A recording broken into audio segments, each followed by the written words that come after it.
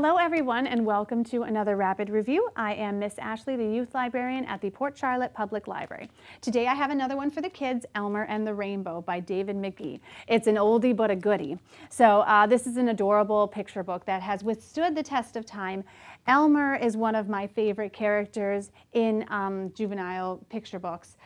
Because he promotes kindness and self-love and he's just a good, feel-good character. So in this story, Elmer has noticed that something is missing from the rainbow.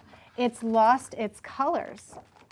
So when he goes out after a storm, he sees this white band across the sky, and he immediately thinks, I need to give the rainbow my colors. Isn't that so sweet? And so he goes off on an adventure with all of his animal friends to see how he can get the colors back into the rainbow by giving him his own colors. And there they track the rainbow to the very end, and he is able to give them his colors. But how does he do it? And what happens to Elmer?